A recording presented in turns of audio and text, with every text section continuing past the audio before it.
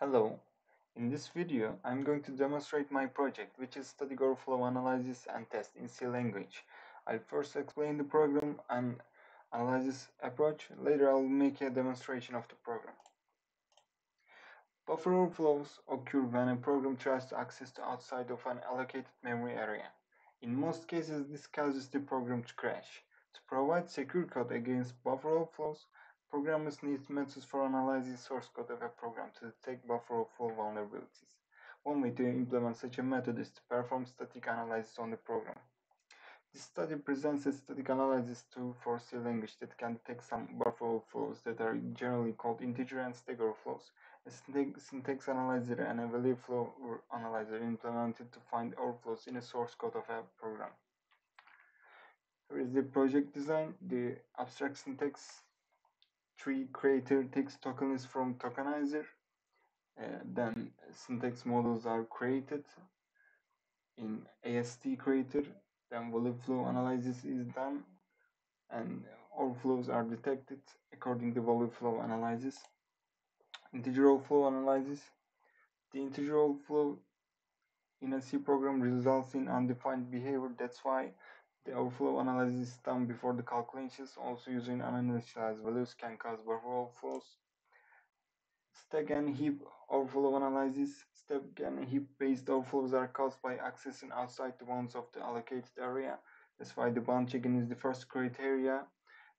Also, there are many unsafe standard C library and system data functions that can cause buffer overflows. These functions should also be analyzed. Now I'm going to demonstrate my code, my program. I'm starting the program. This is my test file, also you can see in the screen. I'm choosing the file first.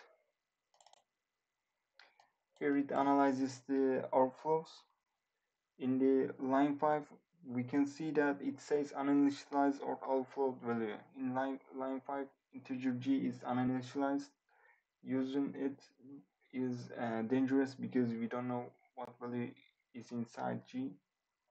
In line 9, we can see there is an integer overflow.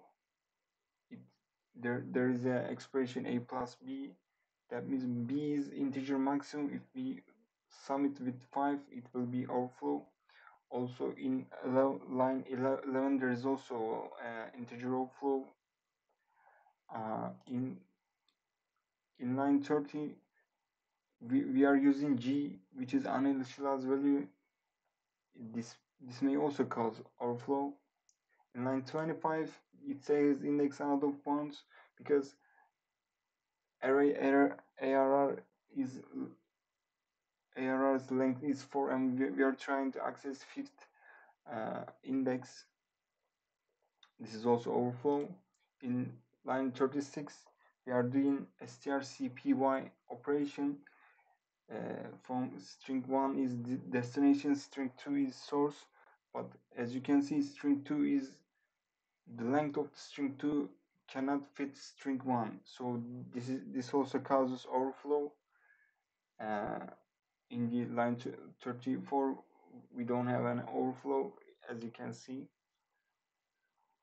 This is the demonstration of my video. Thank you for listening and watching.